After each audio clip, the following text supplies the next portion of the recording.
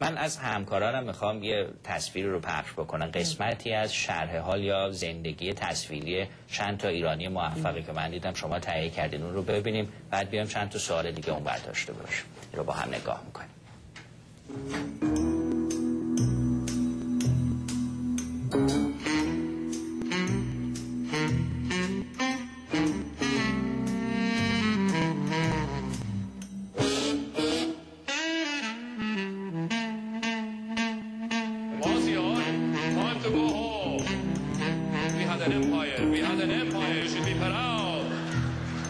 I am Persian. Meow.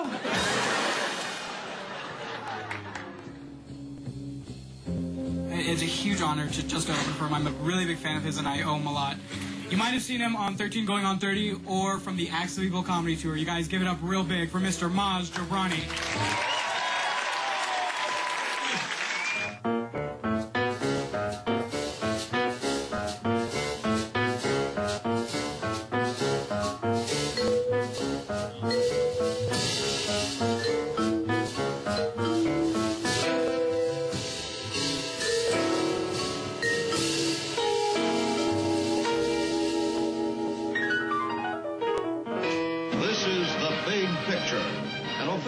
And joining us on the program, Dodger announcer Steve Ryan. You know, I have a little crooked nose because of Milner. I never fixed it. You know, I finished the defense of my PhD dissertation and we went to a Dodgers game to celebrate. We were playing the Mets.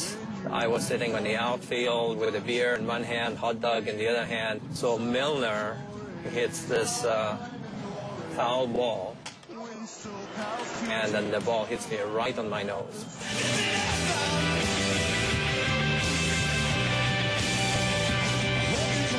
It seemed like the right thing I wanted to do because I liked science and I liked people and I liked interacting.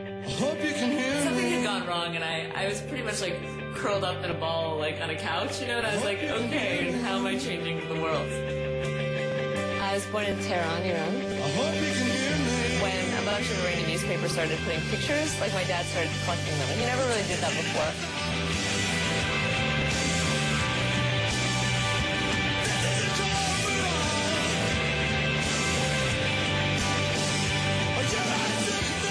I remember from an early age when I saw like the theories of evolution and Mendel's like P's and genetics, that really was very neat to me.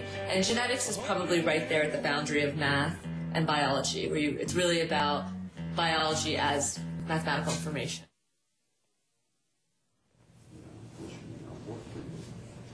بله، بخشای کوتاهی بود از زندگی نامه تصویری یه سری از ایرانیان موفق، آقای ماز جبرانی، فیروز نادری و خانم پردیس ثابتی. چرا به این فکر افتادید و فکر میکنید که با این پروژه به این صورت به چه هدفهایی میتونید برسید؟ میدونی این کاریه که من خیلی وقت دلم میخواسته بکنم، برای اینکه در CNN که بودم همینطوری با کسانی معرفی می شدم که می گفتم چه آدمایی چه کارایی دارن میکنن، میدونین، و واقعا لذت می بردم از موفقیت ایرانیایی که در آمریکا هستن و من واقعا فکر می کنم که این یه چیزیه که باید تمام آمریکا بدونه، کارهایی که ایرانی‌ها دارن برای آمریکا، برای دنیا میکنن و تمام دنیا باید اینو بدونن. میدونین همین خانم پردیس ثابتی رو که شما نشون دادین یه الگوریتم نوشته که به خاطر اونی که نوشته ممکنه یه روز مالاریا، توبرکولوسیس، اینا دیزیزایی هستن که هیچ وقت نمیتونستن میدونین راه حلش رو پیدا کنن، به خاطر این دختر 32 ساله که گیتار هم مثل ماه میزنه و شکلش هم مثل ماه میمونه ممکنه حل کنن. CNN گفته بود یکی از 8 ژنیای دنیاست که زندگی همون عوض میکنه. دکتر فیروز نادری خودش چندین بار ناسا میلیون ها دلار از دست داد برای اینکه هی در مریخ سقوط میکردن، به خاطر دکتر نادری که ریستراکچر کرد پروگرامو، اون عکسای خیلی زیبا رو از مریخ دیدیم توسط روورا، سپیریت و اپورتونیتی. موفق شدن پروژه رو تموم کنن. بله، و اصلا پروژه اون چیزی هم که فکر میکردن رو بیشتر پس داد. سالها فکر کرد 3 ماه کار میکنه. این روور دومی برای ماه اصلا تا همین اواخر هی بیت میفرستاد، مشغول بود برای خودش. و همین ماز جبرانی هم که دیگه با این خندهاش و این شوخیاش واقعا تونسته دل همه رو به دست بیاره.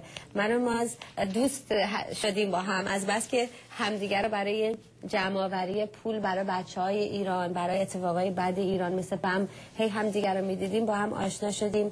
و می‌دونین ما برامون خیلی مهمه که این جلوه ها رو مثل ماز رو نشون بدیم که چجوری تمام دنیا عاشقشن. وقتی که با ماز من تو خیابون راه میرم، فقط ایرانی نیست که میشناسنش و عاشقشن، آمریکایی، سیاه، مکزیکی، همه عاشق ماز هستن. و میدونی یه چیزی که ما همه باید دورش رو بگیریم. ادامه میخوایم بدیم، یعنی شخصیت دیگه هم هستن که به شما روشون امید کردستانی هست و بعدی لیلای وزیری هست که چند سال 2 سال پیش ورلد رکورد شکون در شنا. و میدونیم مثلا ما اینو خیلی به نظر من این دختر رو چیز نکردیم تو جامعه، دورش رو نگرفتیم، بهش آوارد ندادیم، آنرز ندادیم در مهمونی های مختلفمون. و من به این معنی دلم میخواد که ببینم جامعهمون یه تغییری پیدا کنه. برای اینکه کارهایی که ما میکنیم در آمریکا اگر پایا بتونه موفق بشه که ارگنایز بکنه، ایرانی‌ها رو داره هم جمع کنه، این صدای لابی رو درست کنه، این جلوه هایی مثل ماز و پردیس و دکتر نادری رو ارائه بده و این صورتی که ما نشون میدیم به دنیا عوض بشه، میتونه خیلی مثبت باشه. خیلی نه تنها برای ایرانی‌ها اینجا، برای ایرانی‌های تمام دنیا. من میدونم شما توجه خاصی به جوان‌های ایرانی تبار اینجا دارین، کسانی که دارن درس میخونن، تحصیل میکنن. گویا برنامه شما ماه آینده در دانشگاه UCLA دارید که از لحاظ ایده خیلی جالبی هم هست، چون چهره‌های مختلفی هم در شرکت میکنن. در اون رابطه هم برامون توضیح میدید؟ بله، این گروه Iranian Future Leaders، انجمن آینده سازان ایرانی UCLA که آقای احسان زاهدانی پرزیدنت این گروه هست، با ما تماس گرفتن، گفتن ما میخوایم یه همچین برنامه رو بکنیم و چه سپورتی شما میخوایم با ما بدین.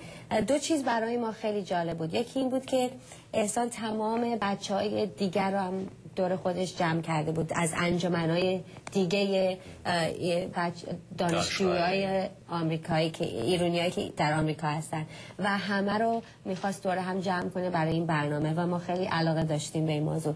و دوما همین بود که کسایی رو که انتخاب کرده بودن یه جلوه میدونی از هر بخشی یه صورت انتخاب کرده بودن و کسانی بودن که خب من دسترسی بهشون داشتم که میتونستیم ازشون خواهش کنیم که بیان و شرکت کنن.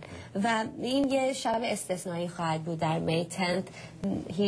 1800 people، 1800 نفر خواهند بود و خب کسایی که خیلی نه فقط رو سن هستن ولی VIP های خیلی تفاوت خواهند اومد که تماشا کنن این برنامه، ولی بیشتر برای دانشجوهاست.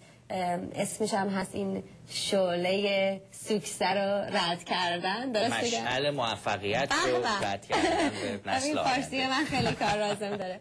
مشعل موفقیت، درسته. و این هست که بتونیم این بچه ها رو، همین نتورکینگی که میگیم، این بچه ها رو بذاریم جلوی کسایی که میتونن اینسپایر، چی میشه به فارسی؟